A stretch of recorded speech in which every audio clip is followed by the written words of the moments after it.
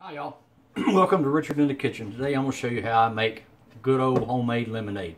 Weather's getting hot and there's nothing better than a cold glass of lemonade, but I got a little twist to kind of snazz it up a little bit. So let's get started doing this. I think I'll end up using about 8 to 10 lemons. I got one of these things just as a lemon squeezer, and what I do to all my lemons, I just roll them to make that juice come out of there a little bit easier.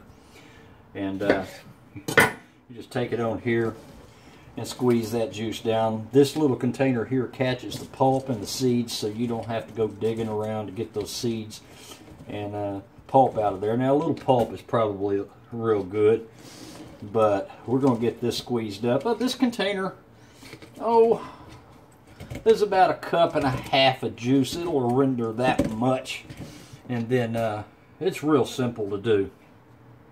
Okay, I've got most of these lemons already done. I usually try to save, several slices that I've taken the seeds out of to garnish on the top of the glass after we get this lemonade made. And I think we're pretty much there. Let me check this so we don't run over. And we'll get our simple sugar started. And basically what that is I'm just going to dissolve that sugar in 1 cup of water on the stove to help that sugar melt. So I do it that way so I don't have to stand over once we get our lemonade made and stir and stir and stir, because the sugar just seems to fall down to the bottom. And that's no fun. So let's fire this thing up and get this sugar made. Now what I'm going to do is I'm going to add 2 cups of sugar to my saucepan and 1 cup of cold water, and I'm going to stir this until this sugar dissolves. How y'all like my contraption I bought today? I figure I buy this because y'all probably get tired of me turning my back on you to put things on the stove over here. So I figure I just buy this little thing here. It seems to be working pretty good. It's going to take several minutes for this sugar to dissolve. And I've got a neat little trick I'm going to show you to do with your ice cubes. We got our sugar, our simple sugar, dissolved over this in this saucepan here, and I've got about 7 cups of cold water in there. And what I'm going to do is I'm going to add, I don't know why my grandmother used to do this, but she added some ice cubes to her water before she added this. Now we're going to take our 2 cups, almost 2 cups of lemon juice, fresh squeezed lemon juice, and we're going to put that in the mix. Then we're going to take our simple sugar and we're going to pour this in there. Sugar dissolved nicely, and we'll give that a stir and let that, we'll put it in the fridge and we'll let it chill. And we'll serve it up with these special pretty ice cubes that I'm going to show you how to make in just a second. Let me show you what I do with these ice cubes. Let me give myself a little cleanup here. We don't want the food police coming after us. Actually, if you do fresh lemonade, this is a little tip of the day. It's free. Not going to cost you nothing. If you use a wooden cutting board, you always should clean it regularly, because bacteria can get in the wood fibers, and coarse salt will help you do that. But lemon juice, it is very acidic. It will help to get rid of all that bacteria. Now to the ice trays. What I got here is a simple old ice tray, and we're going to fill this up with about 2 cups of water. And these are going to be the ice cubes that we use in our lemonade.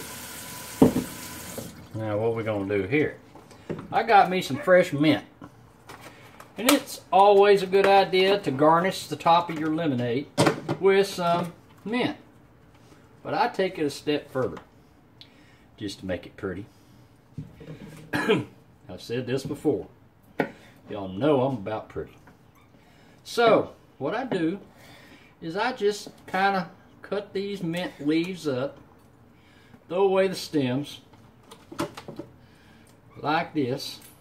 My dog's outside and he's yelping, wanting to come in. See how many I'm gonna need. Oops, didn't get enough water in that one.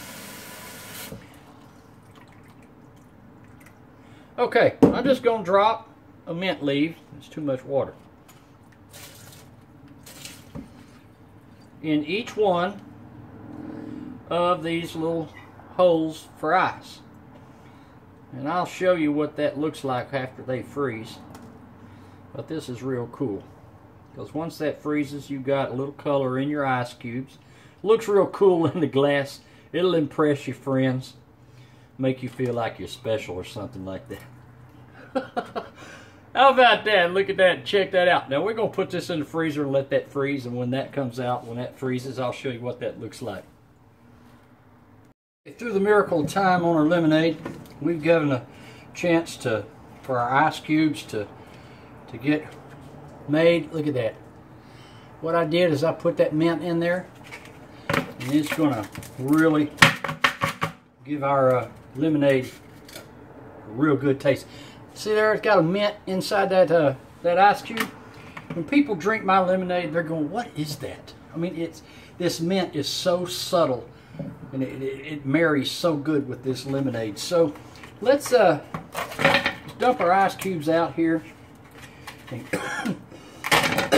Excuse me. And get this in our ice.